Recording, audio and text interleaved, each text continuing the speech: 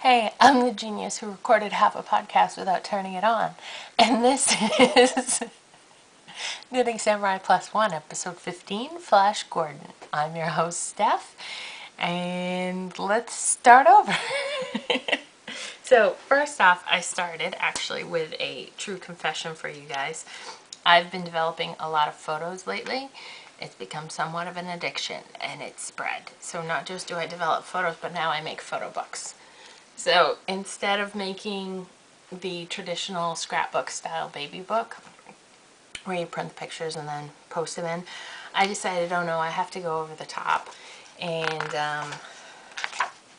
make him a photo book with cute little sayings and lots of pictures and all kinds of good stuff. Look, it's us knitting together. So every background is different. This is from Shutterfly.com. I love their website. You can change the layouts, you can change the backgrounds, do these little stickers. It's great. So I highly recommend it if you too have the developing photo bug. So, true confession. But you're not here to listen to me confess things. You are here to talk about knitting. So, first up on the needles. Last time we talked about dishcloths. I was making some dishcloths, and I'm happy to report that I have a little stack here. So I've done 6 of them completed so far. Knit on US size 5s. I am using just the kitchen cotton you get at Joann's. Give me a second here and I'll look at a label. So those are done. Ends woven in and everything except that first one, or the last one. I am using Sugar and Cream kitchen cotton, and I don't think I can get 2. This is the one I'm currently on right now. I don't think I can get 2 of them per skein for the variegated, but I can for the solid. I weighed them. That is the baby monitor. It keeps clicking on. I don't think it likes the camera running, so I'm going to turn it off. Hold on. Yeah, so I can get 2 out of a solid skein, but not out of the variegated ones. They are shorter. I was thinking that with my leftovers from the variegated, because I don't want that sitting in my stash, I would try and find like a mitered square washcloth pattern, thinking that I can use the variegated on the outside edge and then for the inside do the solid. So look for that next week. We'll see what I come up with. If you know of a pattern that's a variegated, nope, that's a mitered square washcloth pattern, let me know. I would really appreciate some help. Otherwise, I'm just going to take the pattern, take one of the squares from the sock yarn blanket I was working on, and adapt it to the right number of stitches and bang out some scrappy ones. But we'll make them match and make them look pretty, right? So, that's dishcloth. So then the other 2 things on my needles this week are new to you, I believe. I might have shown you these socks before. I'm not sure. I did 10 minutes ago before it shut off. So this is Loops and Thread Luxury Sock, which is a superfine merino nylon cashmere blend, 30% nylon. So, and then these are going to be my new Afterthought heel socks, my second pair. So you can see toe up, front is ribbed, back is solid. It's sort of like a dark muted rainbow. That's how I tend to think of it. I really like the way that the Fair Isle dyeing lined up right there. I think it looks pretty cool. I have to go until 7 3/4 inches, and then I will throw in the waste yarn and start doing the ribbing all the way around for the leg. These are not for me, and I know that the person they're for likes a shorter sock, and yeah, that's about it. So, working on these, another pair of socks, not for me. This morning I was getting Roland dressed for the day, and he has about a bazillion pairs of socks, and really he has 2 pairs of Smart Wools, and I think they're the 1-year-old size, and I know I spent a fortune on them. I don't really want to buy them anymore, but those are the only 2 socks that actually keep his feet warm. You know, you take off the baby socks and his little feet are still ice cold underneath. So looking at that, I was like, oh man, I've got some, because they're elasticized, and that's what makes them fit so well. And that, I think, is part of the problem, was part of the problem with all those baby socks I knit before he was born, that they were not stretchy enough for a little baby fat legs and getting them over the heel and all that. So I think I have some elasticized yarn in my stash, and I'm going to bang out a few pairs of socks for him to get him through the rest of the winter, because, you know, sock knitter, has big stash, doesn't need to spend money on, you know, fancy smart wool socks. Although I should. What's wrong with me? But, so those will be coming soon. Next, third up on the needles is in my new Pitaloop bag. Roland thinks this bag is the greatest thing on earth. He will just be like, ah, likes to hold it by the string. I'm, of course, supervising him because I'm afraid that one of the needle ends is going to pop out. But so it is a large one, and then here's the matching notions bag. So I've moved into that. I had the same little notions pouch that I just put in whatever bag was my main knitting bag at that moment. I've had the same one for probably 4 years, so it was kind of sad to retire it. Actually, I retired it into the desk that we're sitting at. Here it is. Here's my old one. So it's definitely worn and faded, and it was time for a new one. So here's the new one, there's the old one. The new one is very big. Can you tell I like red? It's a red day. It's around Valentine's Day, I guess. But, sorry, it's kind of loud. So new bag. Woo! New bag. So I wanted to get another shawl on the needles, and my mother has actually started wearing the Seaside Shawlette by Wendy Johnson that I knit her a couple Thanksgivings ago for Christmas. Yeah. So, and she confessed to me that her jacket is black, and I knit her a brown shawl, which she thinks is a scarf. And so she couldn't wear a brown scarf with a black jacket. And so she just got a new white jacket, and so now she's good to go. So thought about it, okay, she wants a scarf to go with her black jacket, and I picked out a bunch of really nice bright colored yarns that I had that were like, you know, aqua green and nice with cashmere blends. And then I thought about it, wouldn't want to wear that so bright near her face, so back looked again, picked out a more, it's blues and purples, and it will match her eyes amazingly. So I'm hoping she'll like it next to her black coat. If not, well then I try again. But this is the Dream It in Color Smooshy with Cashmere in the colorway Crystal Storm 509. I purchased this I want to say a month ago, maybe 2. Anyways, I really love this color. So I cast on, well, okay, back up. First I started at Multnomah with the aqua, like the bright green color, and it was just too solid, and the Multnomah didn't have enough going on, so I ripped that out. Picked this, which is much more variegated because it has a lot of like tan and plum and gray and violet, and then like a deep navy blue. Like there's probably 5-6 colors I could easily identify in this, so it's much more of a variegated yarn. So, but then I didn't want to do the Multnomah. I'd done that before. And the Age of Brass and Steam. Is it Age of Brass and Steam? There's a plane flying by overhead. I don't know if you can see that. Yeah, Age of Brass and Steam.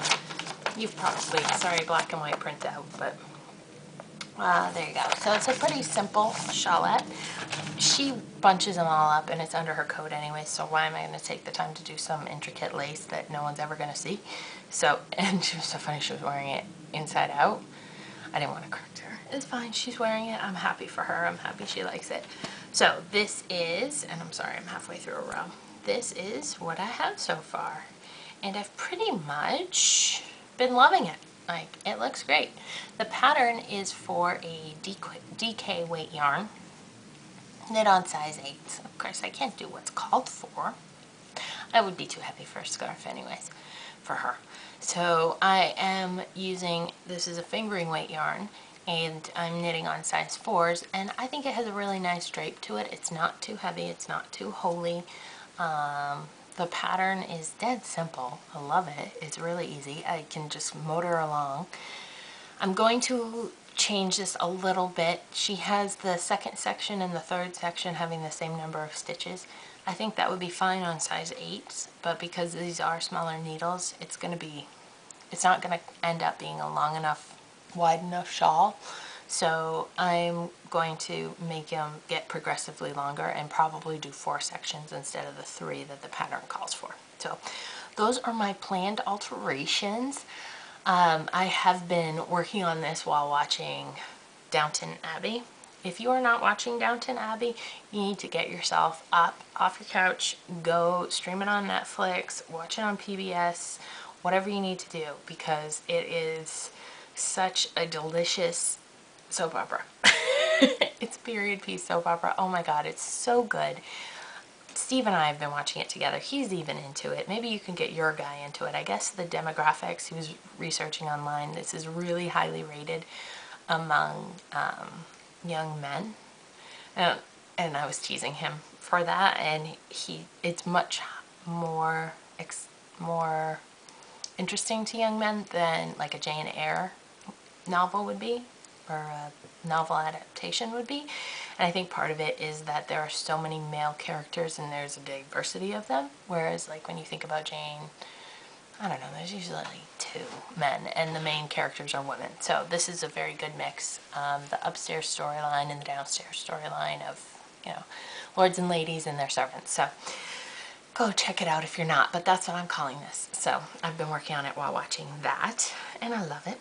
And I told you this was Dream in Color, and I think that's all there is to say about that. I had been working on some secret knitting that, as we last spoke, I was like, no, it's done, I'm not doing it. Okay, but then last weekend I made a big push and I finished the whole thing, and it came out super adorable, and Linus had a photo shoot session with it before I packaged him up and sent him off to his new home. So here are some photos.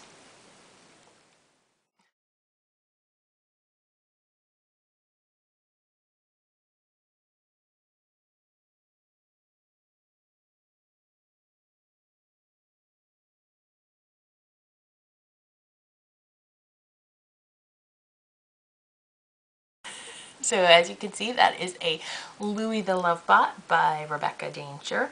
I knit him with Patton's Croy Rag Shades. It's a self-striping yarn. I did, you know, manipulate the stripes a little bit on the arms, but other than that, I just let the yarn do the talking, and I knit it on US size 1s. I had a hard time with the color work. Again, that's what I was saying with the vest the other day. Color work is not coming out great lately, and I don't know if it's that I'm trying to do it in the round. I think that's the big miss for me on that. But yeah, so I finished him, and you know, it was a challenge knitting so tiny. Like those I-cord arms are smaller than my finger. I mean, they are tiny arms. So but I would definitely knit him again. I finished and I looked at Roland, who was sitting at the bed watching me after he was all assembled, and he has his little safety eyes and all that, and I was like, oh, he could totally play with this. And then I felt guilty and was like, I need to make him a monster. So I may be making a love bot for my little guy in the near future. So there's my secret knitting confession. More confessions. Anyways, yeah, and I didn't want the person who it was for to see it, and within 2 minutes of me posting a picture in a discussion thread of it, she was all over it, and just, she loved it, and oh my god, he's so cute. It's like, well, good, because he's on his way to you. So I guess that means it was a good choice for her. Anyways, moving on to the best knit along. So we have finished. I need to put this down. Oh, it's so nice to knit and talk to you. I wish I could. There were 13 finished vests, so that's great. I did, like, I'm stealing Fibronet's idea. Because we had the discussion thread mixed in with the finished objects, I just pulled everybody, the posts with pictures, their number, the post number, who posted it, and then reassign them a number from 1 to 11. And I'm going to go to random.org and generate numbers that way, rather than, because there were 103 posts total and only 11 of them have pictures and are eligible. So we'd be sitting here with me hitting generate, generate, generate for quite some time. and that wouldn't be much fun to watch, would it? So, I'm sorry, I talk in voices for Roland. So we are generating the first one. So the first prize is going to be, you can knit your very own Downton Abbey along with me if you want. This is a skein of the Dream in Color Smushy with Cashmere. It's a sparkler. So this is the bright fuchsia, hot pink, pale pink, plum yarn that I got at the same time as the other one. And that is going to go to dun, dun, dun, dun, dun, dun, dun, dun, dun. Number 5. I don't know if you can see that. And number 5 on our list here is Post 56, Allison J. Congratulations, Allison. Yay. And for our second prize, which is going to be a Ravelry pattern of your choice, you just shoot me a line, tell me what you want, and I'll gift it over to you. We are going to go to, it is going to go to, do I have to start again?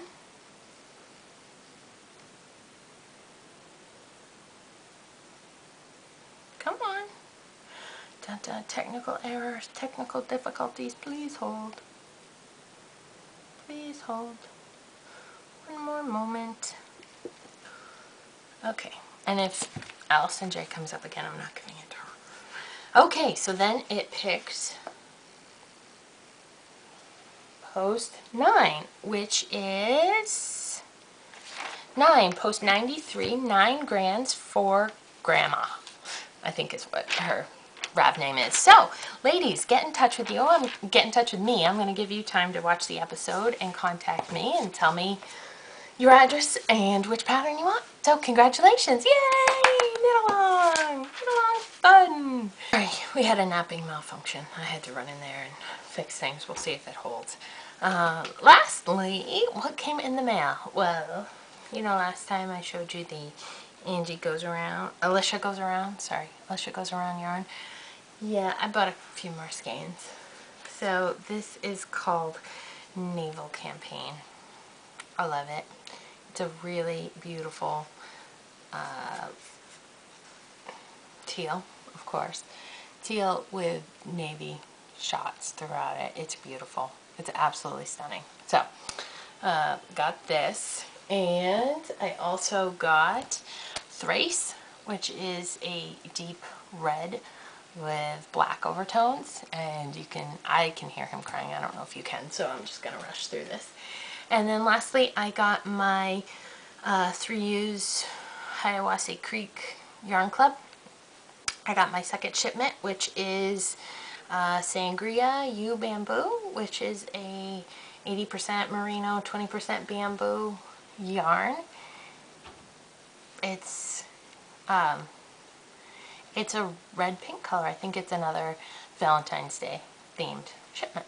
So, there you go. That is what came in the mail this week. And I am going to go off and check on him and then do some knitting. And I hope you have a great day and get lots of knitting in yourself. Alright, take care. Bye.